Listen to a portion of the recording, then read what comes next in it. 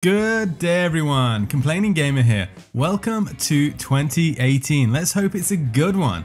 One thing we can say is that it started with a bang on January 1st with the expected public release of Cemu 1.11.3. You can simply go to cemu.info and download it right now for free. If you're interested in the nitty-gritty details of this release, you can check out all the videos I've done on it thus far.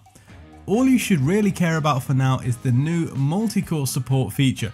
This will particularly benefit those of you with 4 physical cores and more.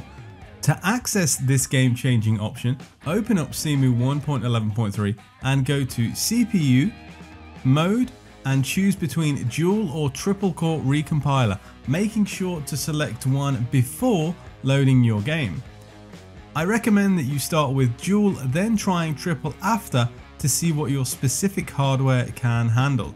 Note, this feature is considered unstable, so there is no guarantee of how it will perform for each individual user, especially on games other than Breath of the Wild. Consider its current state as experimental. So there you have it, ladies and gents. Unlimited power is out there if your system can manage it. I'll leave you by saying I hope 2018 is good to you, and make sure to like the video if you liked it and subscribe to see more videos from the Complaining Gamer. It's gonna be an incredible year.